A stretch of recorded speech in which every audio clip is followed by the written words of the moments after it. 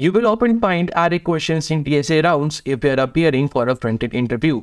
Don't worry, I am here to help you crack your dream job. My name is Vedant and you are watching the JavaScript array series on JS Cafe. So without wasting any time, let's get started.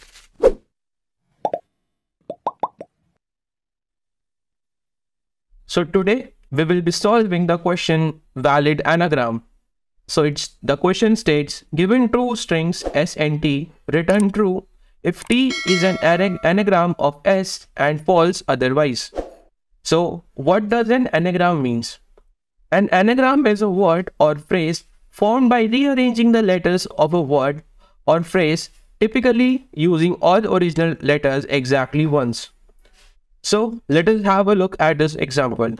If you have a look at S, it is ANAGRAM anagram, and T is just formed by rearranging the letters from the variable S.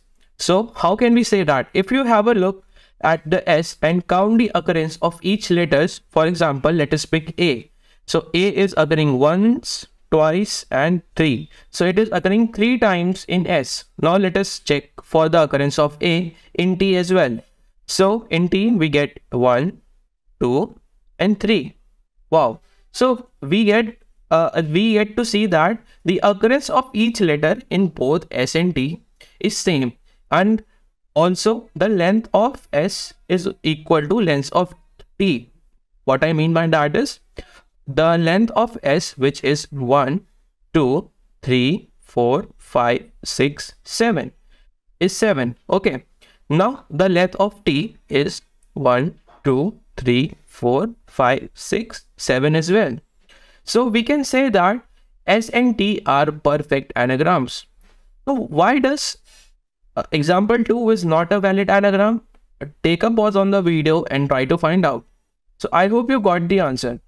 So for S, the occurrence is RAT, and for T, it is CAR. So you can see that A and R are occurring both in S and T, but character T is not occurring in this variable T, which is containing string car. So we can say that S and T are not a valid anagram. So having a look at this example, can we conclude to some logical explanation? Yes, we can. So let me grab this example over here and let's try to formulate a valid algorithm. Let me grab my pen and here we go. So if you see, we have S, okay, and we have T. Now let us try to stick on the logic that first thing that we will check is the length of both S and T. If there is a difference in the length of S and T strings, then it means for sure that these both strings are not going to be an anagram. Can we say that? Yes, because let's say if S and T are valid anagrams in this case, now if I, for example, if I add one more letter Z over here, now will that create a difference between the length of S and T? Yes. And will now it be a valid anagram? No, right? So we can clearly say that if the length of S and T is not equal, they are not valid anagrams, and we have to return false straight away. What if the length are equal and we are not sure that, okay, whatever character is occurring over here should be also occurring here as well, and exactly at the same count. So we have to create a map and we have to keep a count of each character in a string, and we have to expect the same number of count for T as well. How can we do that? So we will start iterating over each character in one of the string, okay, and we will maintain a count. So if I came to A, okay, my count is 1. I got N, the count becomes 1. I get A again, the count changes to 2. I got a G, it is a new character, so count becomes 1. Then I have R, count becomes 1. I again get a count becomes 3. I get a M, count is 1. Okay. Now I start it again in another for loop. I start iterating the next string. Okay. Now I check that I get a I get a n. So n was there. Count becomes 0. The moment count becomes 0, I will remove this key value pair from this map. So n is gone. Now comes a. A is over here in map. The count is 3. It changes to 2. I get a g. The count changes to 0. The moment the count changes to 0, I will remove this thing from the map. Okay. I get a again. I remove, I decrement the value by 1. It becomes 1 now. Okay. Now I get a r. I change it to 0 and then I remove it from the map. I get a again. I make it 0. I see that it becomes 0. Then I remove this thing from map again. I get a m. I change the value to 0. If the value is becoming 0, then I remove it from the map.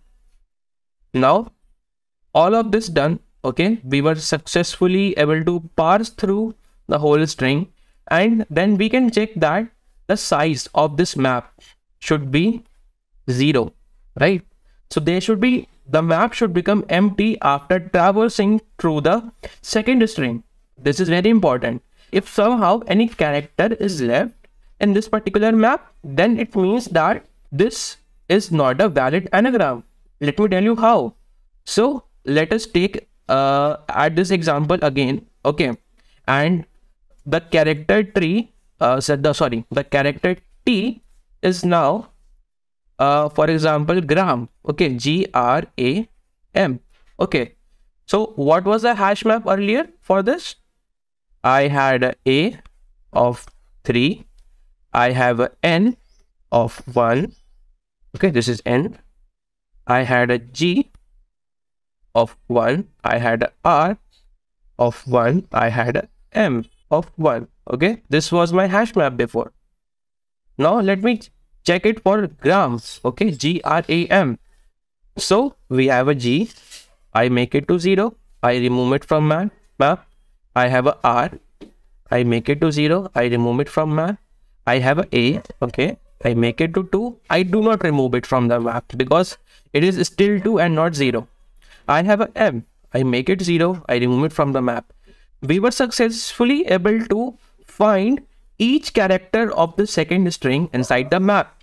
But does that mean that if we were able to find every character of the second string in the map, then it automatically becomes an anagram? No, right? Because there might be a chance that you might have not traversed some characters from the first string. First few characters from the first string were left out. Okay, that is also a case. And how can you determine that we skipped some of the characters from the first string during the iteration of the second string? By checking the length of the hash map. This is very important. So if somehow the length of the hash map is empty, then it means that we skipped iterating few of the characters and this is not a valid anagram. So even though you check the size, of the map, if it is greater than 0, then return false for sure, because you skipped some characters. And during the course of the time, for example, let's say if the given string 2 was gram, or for say p gram. Okay, p gram was the string, so p is not present in the map. Okay, when we start iterating each character of the second string, we check if p is in the map. If p is not in the map, what it means that? So it was not present in the string 1. This is a completely new character for string 1 and it is not there in string 1. Okay, then it means that this is definitely not a valid anagram. So these are all the scenarios that we have to cover. Okay, and we will see them in the code. But before that, we will also, perform a hacky way, like one-liner code that will solve this problem. Okay, the one-liner code is very simple. So if you convert this string into a array.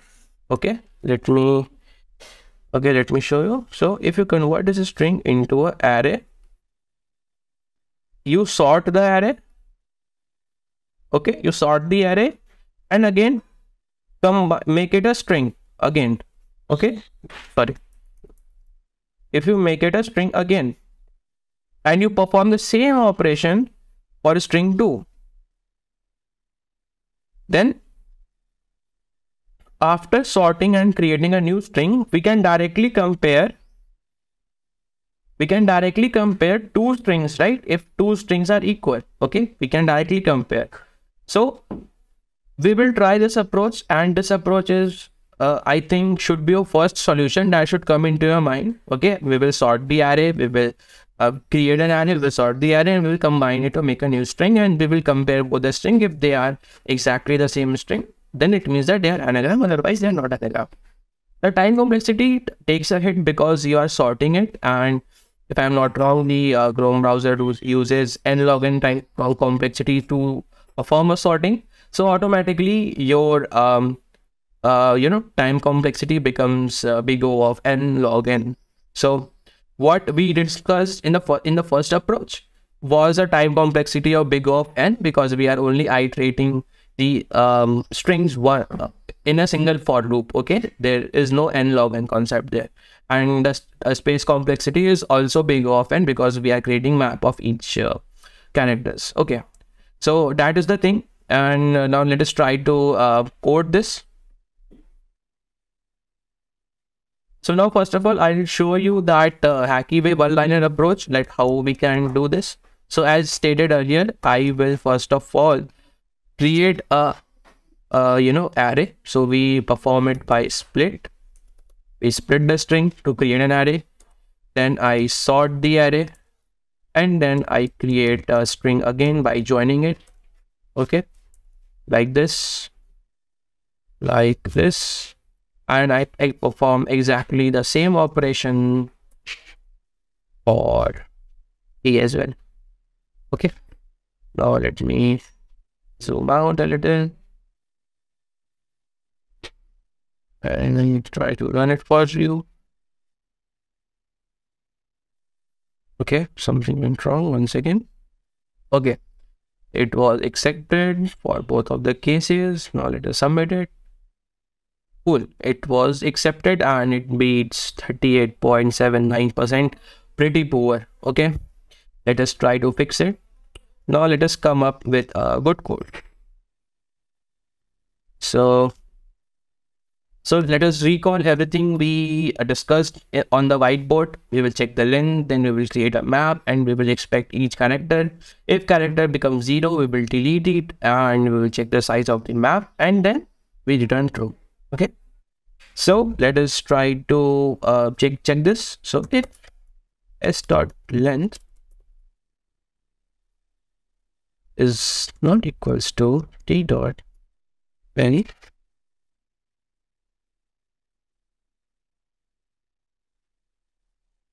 return false. This is definitely not an anagram. Now I create a map.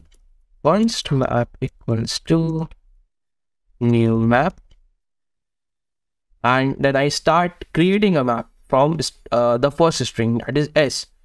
So I will iterate over the characters. So this is how we iterate over the string. Okay, for const character c of string s. So if map dot has c, okay, if map dot has c, then map dot set c, map dot get c plus 1, else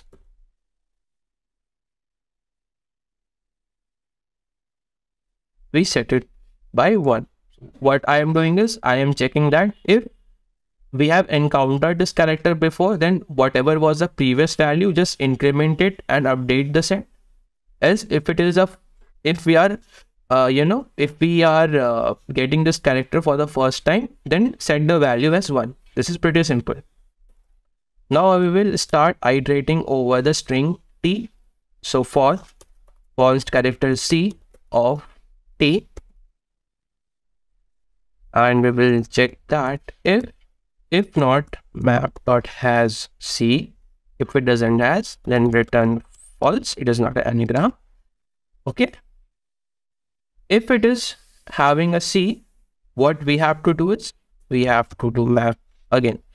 We have to do this thing again. Let me copy and paste map.set c, map.get c.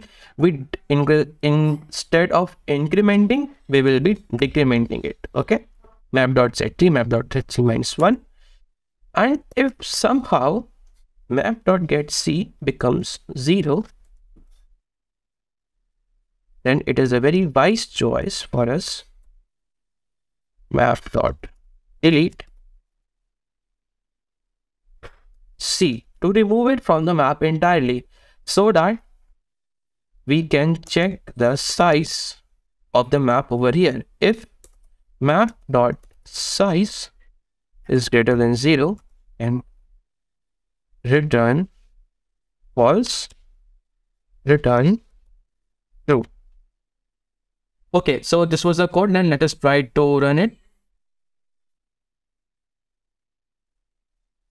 Oh, cool. Okay, the solutions were accepted. Case 1 and case 2.